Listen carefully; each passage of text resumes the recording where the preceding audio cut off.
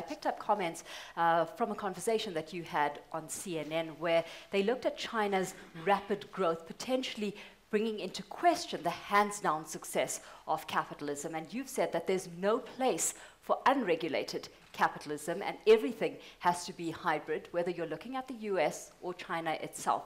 So talk us through some of the thinking behind that. Well, that's just a statement. I thought you can't, everything has to have a limit and anything can go to extreme. I believe in a competitive system, but if you let competition go on unbridled, eventually someone will win and will use their position to make sure no one ever threatens their position ever again.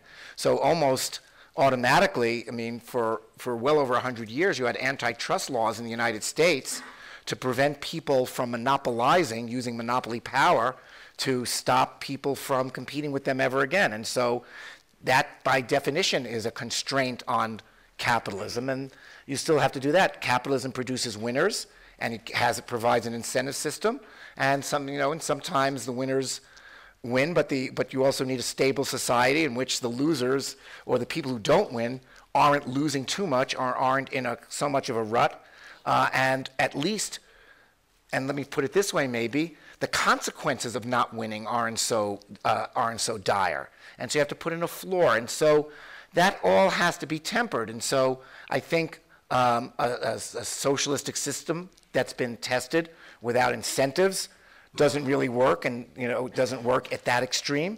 And certainly a capitalist system where everything is incentive oriented and winner takes all obviously hasn't worked, and there are examples of that. So I don't, in practice now, of course, between those two poles, there's a lot of things that have to occur in practice, and rules and laws on this evolve, and you see that happening all the time. You can see the stress that's happening. An antitrust suit has been filed against Google in Europe, and this is and if you read the papers every day, you'll end up with a common law knowledge of antitrust law, because that's in a functioning economic system, that's always going to be tested.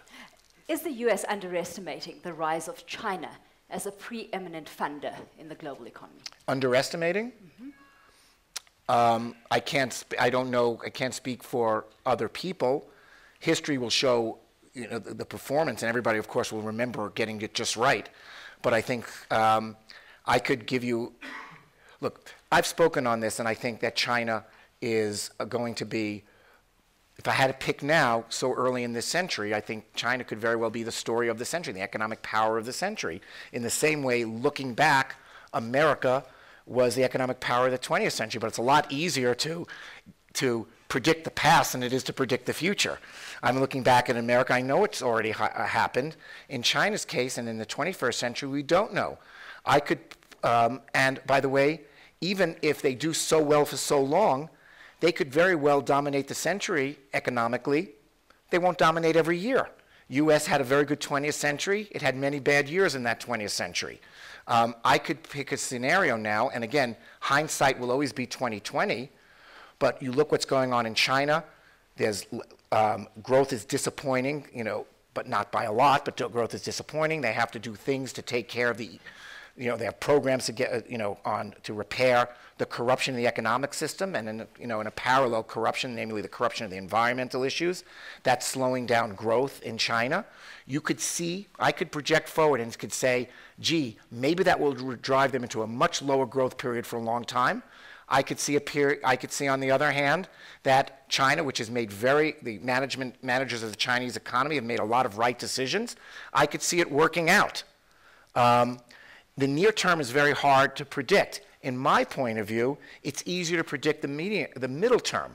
When you have so much energy, so much competence in the system, so much growth already, so much dynamism, I think they're going to do very well over the middle term and the far term. Very hard to predict whether they get out of this next period, having managed their economy slower, whether they get out of it without having it go down, whether growth goes lower than they want it to go. Just last week, we had the IMF highlight yet again the two-speed economy that we're looking at on a global scale. How do you see emerging markets, even frontier markets, fitting into that entire equation?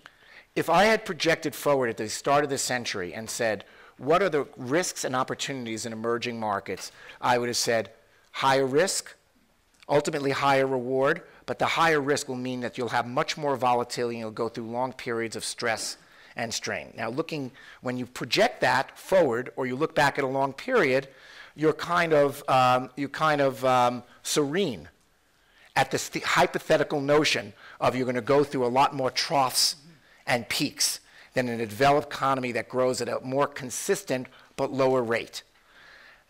I've been in the trading business and the market business and the sentiment business. You could talk about that in an objective, clinical way, but when you're living through it, it never feels that way. If I said 15 years ago, we're going to go through a period where the developed markets are going to slow down, rates are going to go, and that's going to, what effect did you think that would have on the emerging markets? Well, it would have an amplified effect. If I then said that that's going to turn around in the developed markets earlier, and they were going to raise rates, what would you expect would happen in the emerging markets when that first rate rise occurs? I would expect, well, it would have an outside effect and an adverse consequence on the developed markets. And then that will, of course, fade, and we'll go into a cycle. And again, the troughs for the developing markets, emerging markets, will be lower, and the highs will be higher. You'd say that in a clinical way. When you're living through it, oh my God. When you're at the highs, it's going to go higher. And when you're at the troughs, it's never going to recover. And we're at that time now where everyone's wringing their hand. And, in other words, you don't see the century laid out for you. You have to live every year as it comes. And as it comes, you get no assurance that it'll ever be different than what you see. And everyone has a tendency to extrapolate the present and the most immediate past. I think the art of reflecting on business and on cycles, and I think one of the benefits of reading history is it gives you the perspective to see that there are cycles to things. Mm-hmm.